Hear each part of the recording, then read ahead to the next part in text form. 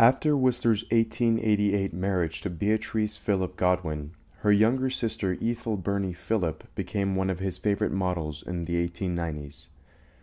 The first portrait is named Gant de Suède and depicts the young woman standing and looking out into the distance, whereas the second portrait, named The Winged Hat, depicts Ethel modeling while sitting down.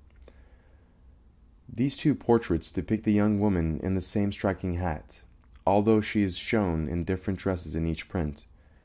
In both images, Whistler used a range of lithographic crayons to articulate the details of her dress, the shape of the hat, and the expressions on her face with very few lines.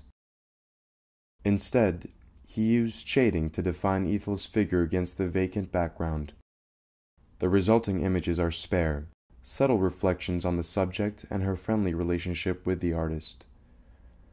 These prints delighted Whistler. The Winged Hat was the first lithograph Whistler described as a song on stone.